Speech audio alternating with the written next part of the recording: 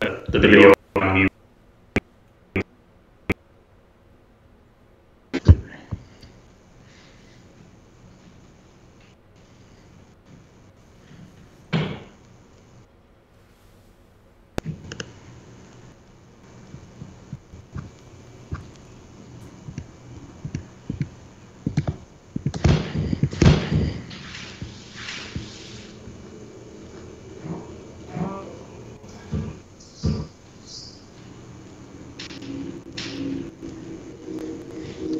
Okay, looks like I may have to change some settings here. Oh, no, there we are. All right, we're up, but we're running super slow-mo, so I am going to need to lower my transmission settings.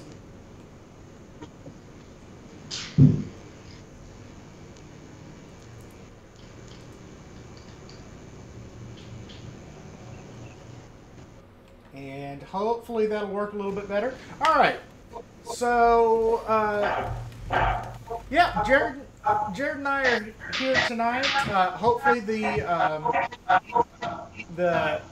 video will come through. I'm having a little bit of connectivity issues on my end because country internet sucks. But yeah, we thought we'd do a quick update on the Greatbassoon. Actually, I don't know how much you currently have printed, Jared. I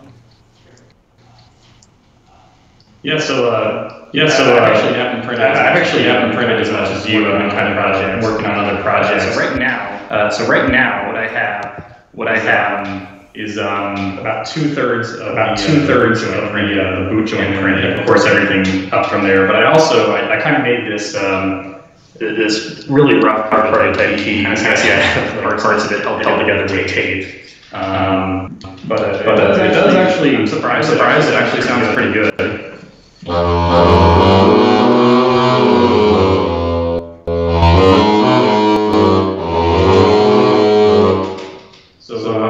The one thing I did notice though, first I thought the intonation was pretty good, but I'm starting to notice it's about like a quarter tone flat now that I play it more. So maybe make some more adjustments to the intonation. But other than that, yeah, the ergonomics is a big thing we're going to be discussing tonight. Okay. Yeah, evidently there's a lot of echo on your end. And are you just in a really big room? Yeah, pretty much. How bad is it? Yeah. So, there's not going to be a lot we can do about the echo on that, guys. It happens to be just the room Jared's in right now. I'll kind of show what I've got on my end. Mine's not going to be playable because mine is currently designed for a narrower taper vocal.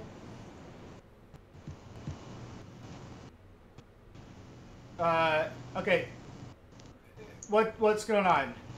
Oh, Jared, you are going to have to go to headphones, sounds like. Okay, headphones? Yeah. Sure. Yeah. Let me try this real quick. Is this... Okay, can you hear me still? I can hear you. Yeah, I can. I'm going to see if the chat room still can.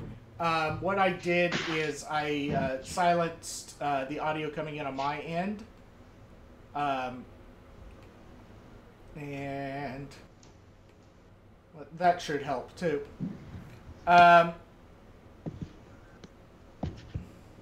So, okay. Can you still hear Jared, guys?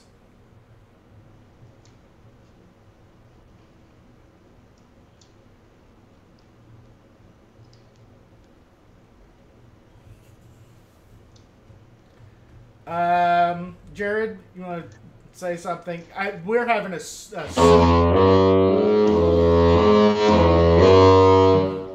well, see, that's better. Yeah. So, all right. So I'm not seeing anything from the chat room right now. So I'm going to assume that they can hear you. Yeah, I don't see anything either. So yeah, but I mean, we've got nearly a minute delay. Sounds like. Oh, okay, good. Yeah, they can hear me. All right. Okay, they can hear you. All right. Then I have a longer delay. Okay, we're good then. All right, cool. All right, so while Jared has 2/3 of the boot joint, or I guess you probably have about half of the boot joint, I would think, or nearly all of it. Because I have down to 2 pieces. Oh no, you split yours into 3. Yeah, because I have a smaller printer, I divide it into 3. Okay. Yeah. So yeah, Jared's printer's a little smaller than mine, so my boot joint's printed in 1 piece, 2 pieces, and he's split his into 3. But I've also got the base joint done. Now the base joint is where, and you know, Jared and I have talked about this a little bit, but there's going to be some ergonomic issues that I think we're going to have to change. So the first thing is it gets really chunky.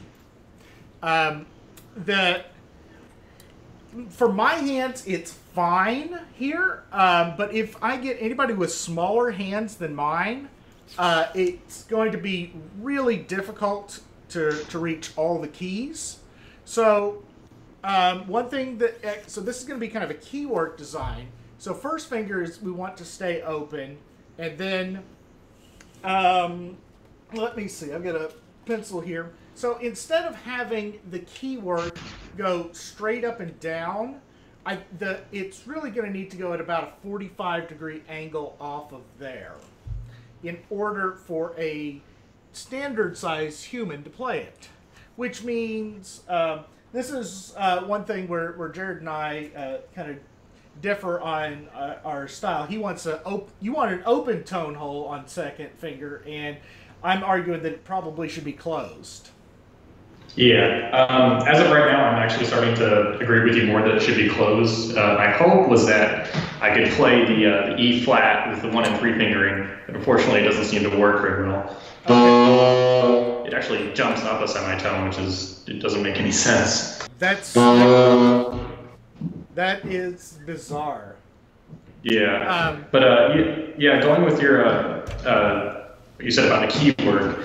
So I just had this one really simple, like teardrop shaped key. I was kind of trying to make it look kind of like the keyword you would see in a contrabassoon, but it was just a rough piece of the bass clarinet key.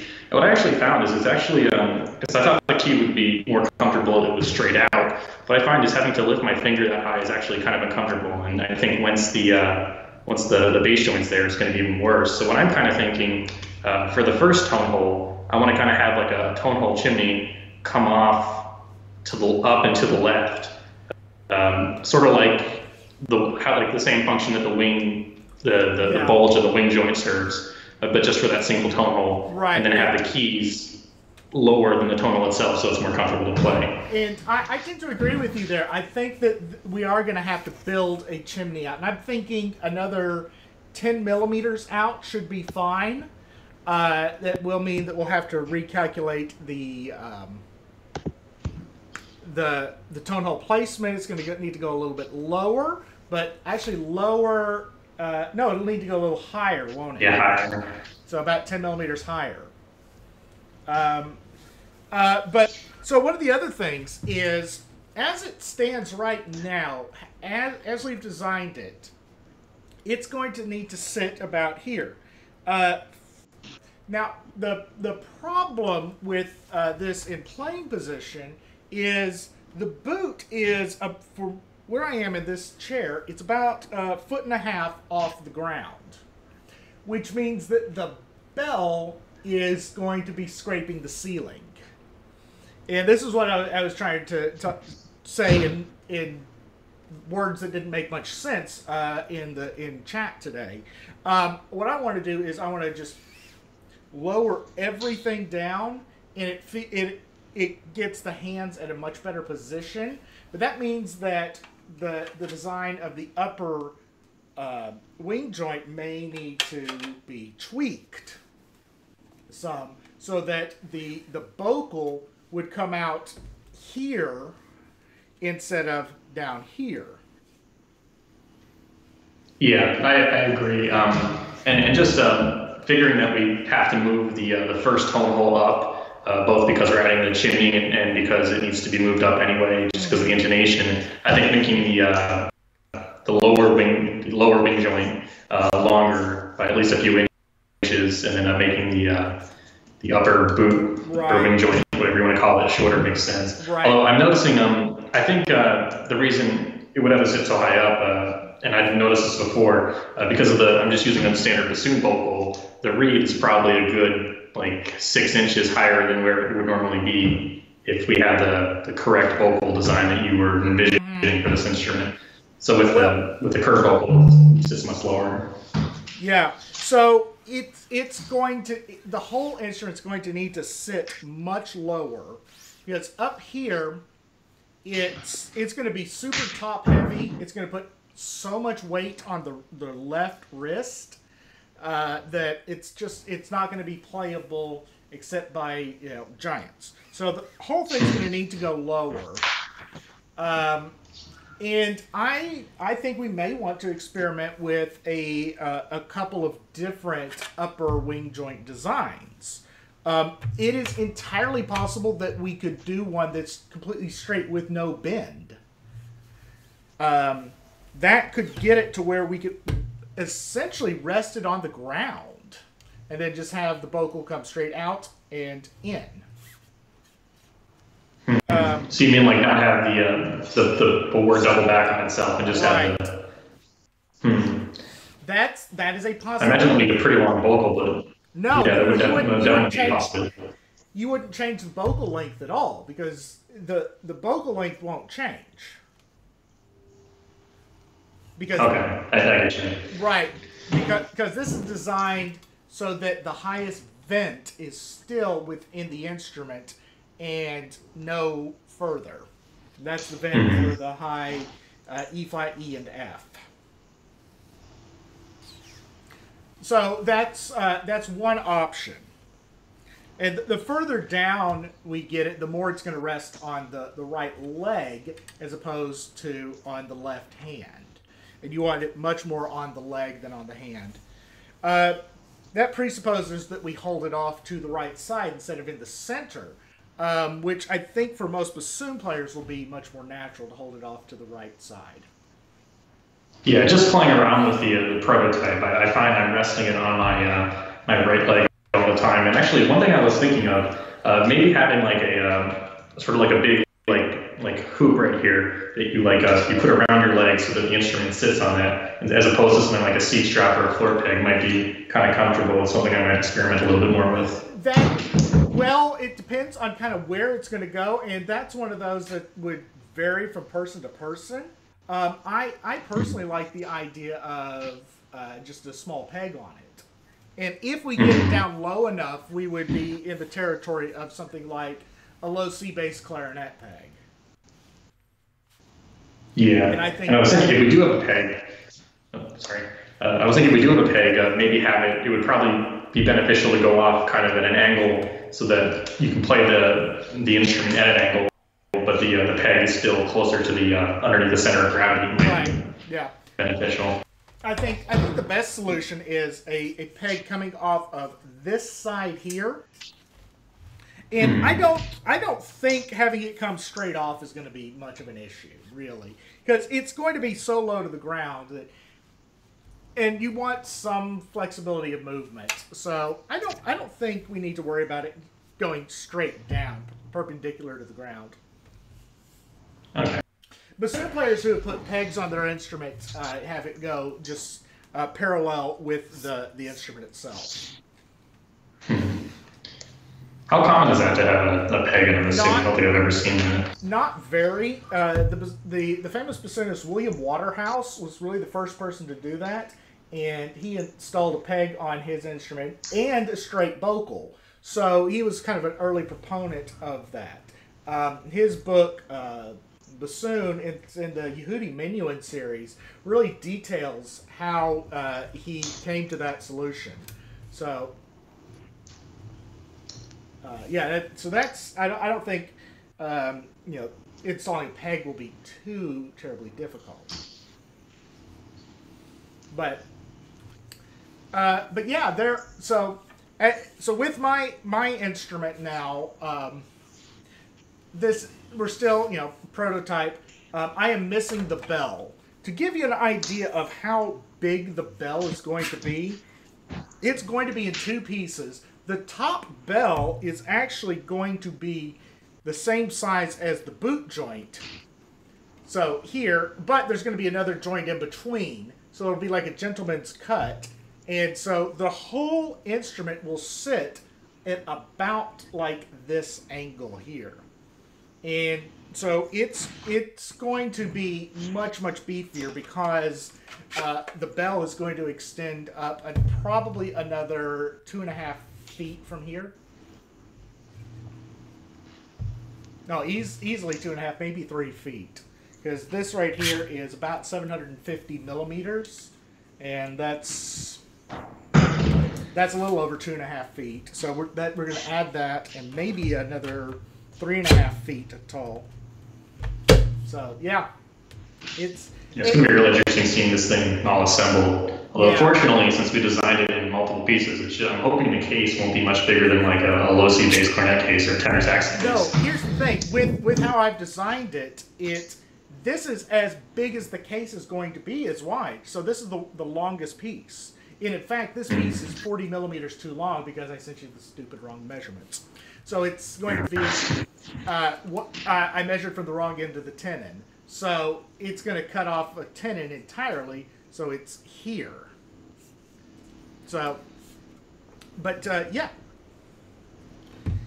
So the whole thing will fit in a case. In fact, it'll be smaller than my bassoon case. So it'll be absolutely fantastic how that works out. So this is the tallest piece here, the boot, and like this, and then you can see how really compact this is going to be. So, but yeah.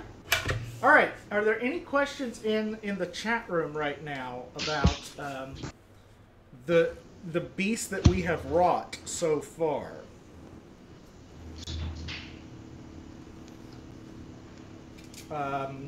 Granted, you know, my everything. Have you seen anything since Jared #2? I have not. Okay. All right. So, yeah. Let's see. What else can we say about it? So, we know that we're going to have to do some redesign of the wing. We've got to do some redesign of the bass joint. But the bass joint is actually probably closest to finished, other than the fact that I just made it 40 millimeters too long. And then the boot joint. On your boot joint, do you still have that huge ledge on yours? Which ledge? I actually kind of redesigned my boot joint. I was trying to make it's just held together with tape right now. Okay. But I made it so that it has 2 open tone holes as well, which I don't think was a pretty good idea. It's pretty uncomfortable. Yeah. So my boot joint's completely different. Okay, but the ledge I'm talking about, where the wing joint meets the boot. For the wing, yeah, I still have that. Okay, yeah. So that's one thing. It may be possible to get rid of that, but I gotta see if I can mess around in Fusion and see if I can get rid of that. Yeah. So that's you know, that's one thing, and I know that I think the tone hole for the low F tone hole for the pancake key is actually undersized, and I probably just sent you the wrong dimensions there because it's considerably smaller than the E tone hole for the D key, and so I'll have to double check the measurements on that when we do an update on that. Surprisingly, though, I think that's the only change we need to make on the boot joint, which is good news because the boot joint is by far the longest joint to print. I think it took 44 hours to print on my end. I don't know how long it took on yours. Yeah, I did it at a 0.16 millimeter layer height, so mine only took, well, so it's divided in 3 sections, and each section took about maybe 10 hours to print. So actually not bad at all. So yeah, and I did it on much finer resolution. I did it on 0.12. So, and then you probably did a lower infill than I did. Yeah, I did like 10%. And I did 30. Yeah, I've always found that from what I've heard, the infill really doesn't add too much to the strength, and what I tend to do is I tend to go to less infill and more outer walls when I want strength. Now I may look at that approach in the future. I was talking with Matt Banks earlier today and talking about what the final version will be printed in. Do we want to do it in an ABS or in that wood fill? And part of me really wants to do the wood fill. So I actually ordered I actually ordered a few rolls of the maple colored wood filament. I'm gonna try it and see how it comes out, because I've been really impressed with how my clarinet bells and barrels have been coming out. Yeah, those have been absolutely gorgeous, and I kind of want them. So maybe we'll talk about something like that. Yeah. So I'm thinking maybe try the maple for the final one, and actually have the Greatbassoon in, well, 30% maple probably is what it is. And I'm thinking just for the prototype, for like the ivory ring at the top, there's an ivory colored infill plastic we can print on. Oh yeah, I was even thinking they make this. I think it's called like silver filament. It's like this really high gloss metallic filament. I was thinking maybe it wouldn't really add any strength, but just having some kind of like decorative caps like around like the end of the boot joint. Maybe do the U bends and that. Yeah, that would look beautiful. We could definitely do that if we wanted to kind of design like, say like. No, that's not a good place for it, but like at the top of the boot joint to have like a little slit to put a cap on. That's something we could experiment with. Though, that said, I could easily do that in metal too. So, we'll see. Yeah. I mean, I have to do that for my Baroque bassoon. It's missing the bands. But, yeah. So, as of right now, the Greatbassoon... we've got to do some ergonomic work. I got to figure out the what to do really with the upper wing to get the whole instrument to sit lower. So that'll take some doing. And I wonder if we put the bend up higher, and so that it comes lower, so it's not even on this, and it may be that we don't put a joint in it anymore. Like have one solid piece. Right. Yeah, that could definitely be a possibility. I kind of like just having the joint there just because it's a nice flat surface, just because those are easy to print. Right. But yeah, we can. There's a lot of things we can try to make it work. But what I'm thinking is that the end up having the upper wing be about this big here. So maybe 4 inches total. At that, it's a really short. Right. And if that's the case, it could be possible to model just a circular bend. Yeah. Because that's one of the initial designs I was kind of thinking of, just having a bend that goes up and just makes a large loop and then comes back down like some of the old romantic contrabassoons. Actually, that would be a great use for that metallic filament. Yeah. Oh, they're beautiful. I think that would actually probably be the best solution. The way I foresee it is we can experiment with 3 different styles of that. We can have one that's like this, one that's completely straight, no bend at all, and then one that has the S in it. Yeah. I think that's the great thing about this design too, is that we don't have to theoretically. I mean, we're going to probably make a few changes down here, but we don't have to make all the changes at once. We can just make a new upper wing joint and just put it on our existing instruments and test it out. So it's a lot less filament used. So yeah, that's definitely something we'll probably be trying out in the future. Right. And maybe we'll do a design session on that soon, within like the next week or so. Yeah, that sounds good. I mean, how hard would it be to model that the S joint? Initially, I thought it'd be pretty hard, but now that I've been messing around more in Fusion 360, I think I could actually do it fairly easily. Okay.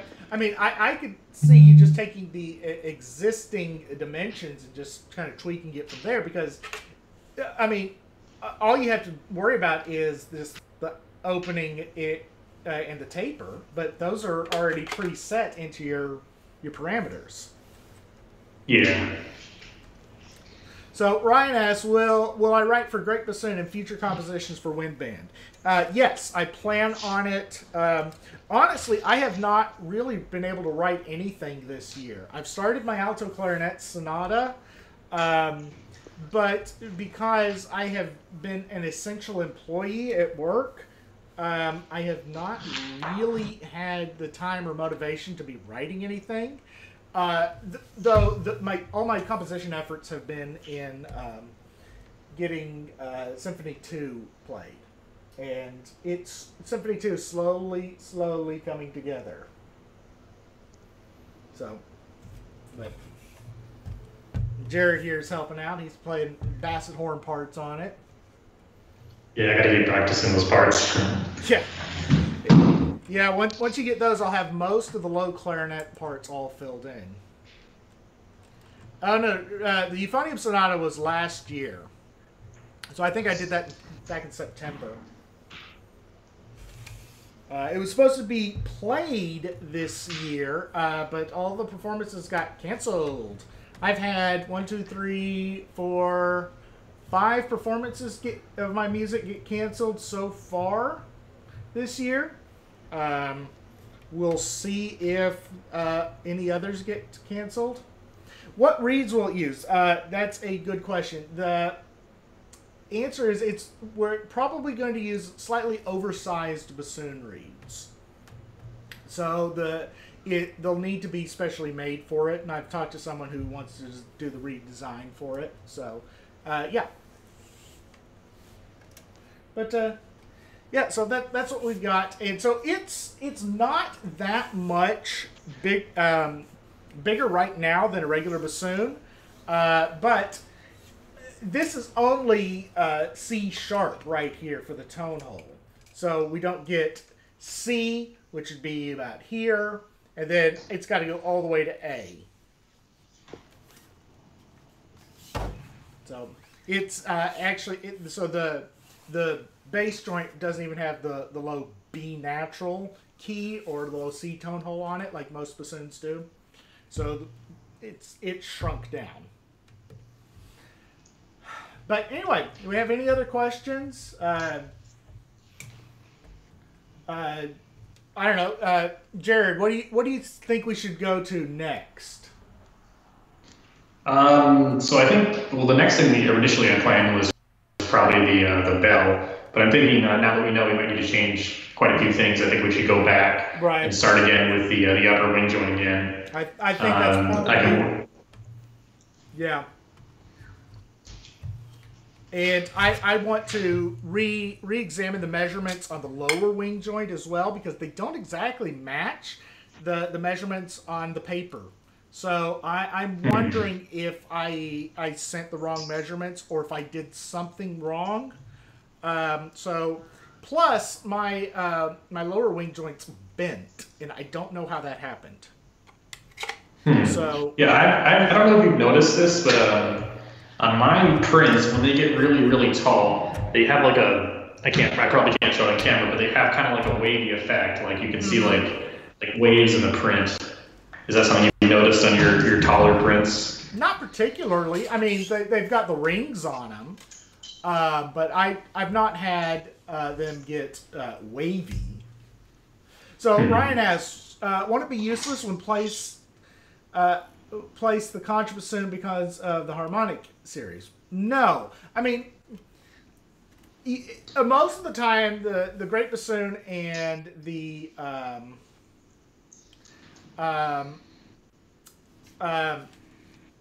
contrabassoon will probably be playing in octaves, freeing up the upper bassoons to play more of their tenor role, play more melodic stuff. So this is really just designed to play in octaves with the contrabassoon.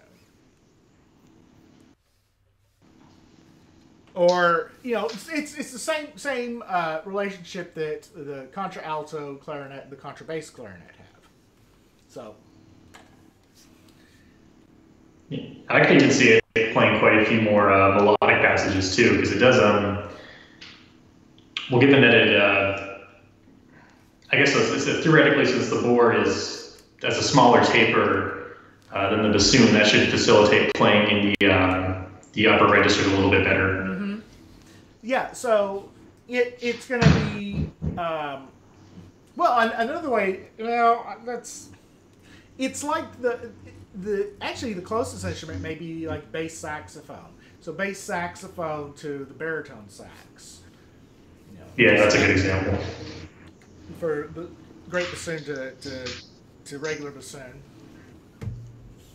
But yeah, so that's where it stands right now. We're going to go back to the drawing boards on some stuff. Maybe we can do that tonight after we're through. What is the Great Bassoon? Yeah, sure. Okay. So yeah, there's a question. So the Great Bassoon, great bass is the old term for an instrument lower than bass but higher than contrabass. So this is a bassoon pitched 1/4 lower than the regular bassoon. So it's in the key of G. So if I play a C on here, it will sound G, 1/4 lower. Open F is now a C. Off topic, could you 3D print a dulcian or a racket? Quinn Lewis is working on the rackets right now. He has got those nearly perfected. Like, they're absolute works of art, what he has done.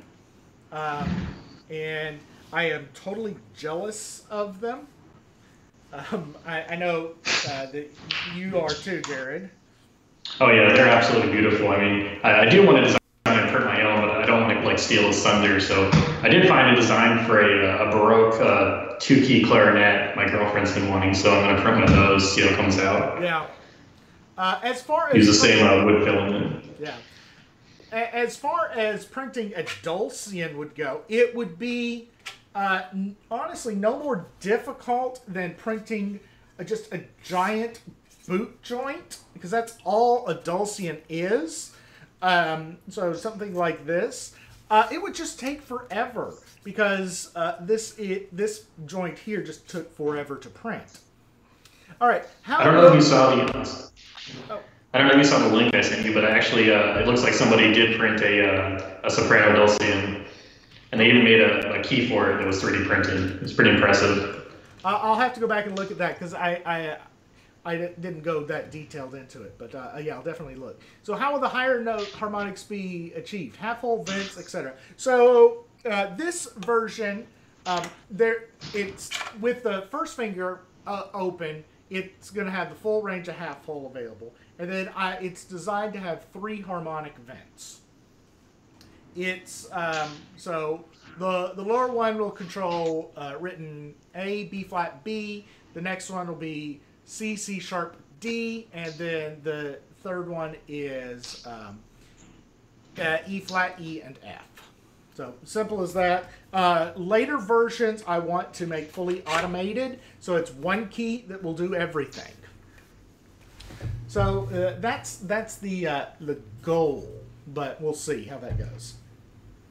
I've actually found that I can use using half horn. I can kind of get up to I guess it would be a high D. High D, yeah. Well, I guess I can't do it now. I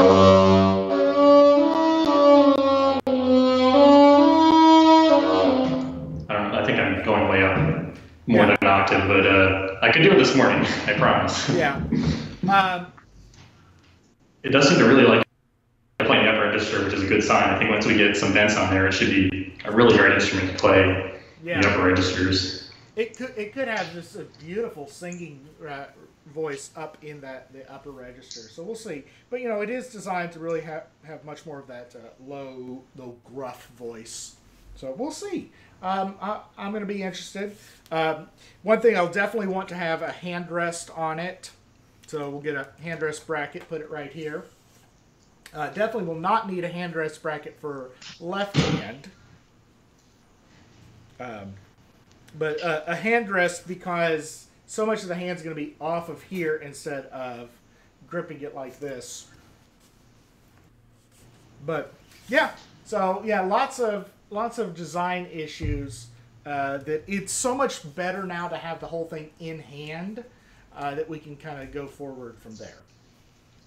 Yeah, absolutely. Just feeling it in my hands can kind of tell me what needs to be changed and what works. So it's a great thing about making prototypes. Yeah, exactly. And I figure before we even get to making keys on it, we'll probably do another 1 or 2 prints of everything. Oh yeah, definitely. But I think we need to go back and look at the upper wing and the lower wing next, and just kind of start retweaking those. So, all right, do we have any more questions? Ryan asks, how are you doing? I've been fine. I've been an essential employee, so I've been going into work nearly every day. And it has not affected where I am really at all. I'm in such a rural area that like there's been a handful of cases within my county, but that's it. So I don't know. I'm sure it's probably worse where you are, Jared. Oh yeah, it's crazy here. Yeah, fortunately I work in the aerospace industry, so yeah, not looking too good, but I'll make it through. Yeah. But you can do a lot of your work from home. Oh yeah, that's the one nice thing about my job. Most of it I'm doing remote, so yeah. Fortunately, I've been okay for the last few weeks. And you've been able to do a lot of instrument design in that time. Oh yeah, tons. I've just been kind of bored out of my mind, so I've just been kind of designing every project I've had in the back of my head for the last few years. Yeah. Yeah, I want to talk to you about some other designs. I was talking with Matt Banks earlier today about doing some contralto clarinet extensions, and I think we can probably look at doing that. Yeah, that'd definitely be fun. I gotta find another cheap Bundy. Yeah, that's one other project I'm gonna do. And I'm thinking that you know, because he's got the buffet, and so you'd have to do one.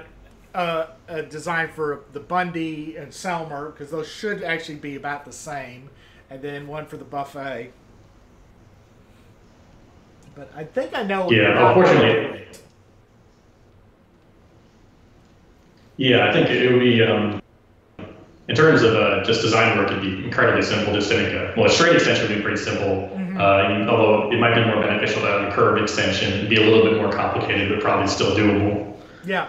Actually, I know how to do it and minimize the key work, and so I'll talk to you about that off chat. So anyway, if we don't have any more questions, I think that's about it for tonight. We've been going about 40 minutes, so yeah, that's what the Greatbassoon is, and it may be a month or so before we do another update on it because it'll take a while. Yeah, the next thing we're working on, of course, is Symphony 2, which is coming along very well. Oh, Ryan has a question. Seeing as this instrument is in G, are you going to advocate for the G tenorrone's reappearance? I'm starting to think that way, yeah. Even though everything I've ever written is for F tenorone, G is starting to make more and more sense to me, honestly. So, yeah, but in fact, I've got to go borrow or rent a tenorone here the next week or so, so we'll see how that goes. But anyway, all right. Anything else you want to add, Jared? Not that I can think of. I think we covered pretty much everything on our progress, and let's keep working on it. Yeah, we will do that. All right. I'll talk to you guys later. Great, thanks, guys.